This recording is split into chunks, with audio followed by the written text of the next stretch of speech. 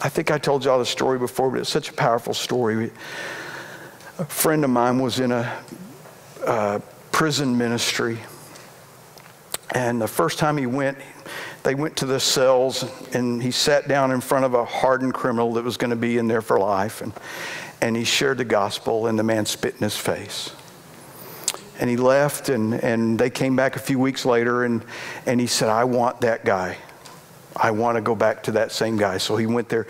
And this went on for like a couple of years. He would go in there, he'd sit down, he'd be kind to the guy, he'd be loving to him, he'd try to share the gospel with him. And you got to realize this is a guy who's been through hell. And they'll tell him what he did to make him do what he had to do to get put in prison for the rest of his life. But nobody just wakes up one day and says, I'm going to do something to get put in prison. They get formed, they get molded. There's something that goes on in their head, whether something breaks or whatever.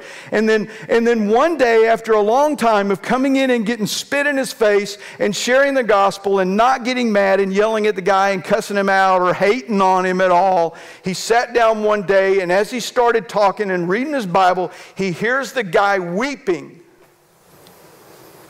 And the guy said, you've come here for years and I keep spitting in your face and you just keep coming back. He said, because I love you. Because Jesus loves you.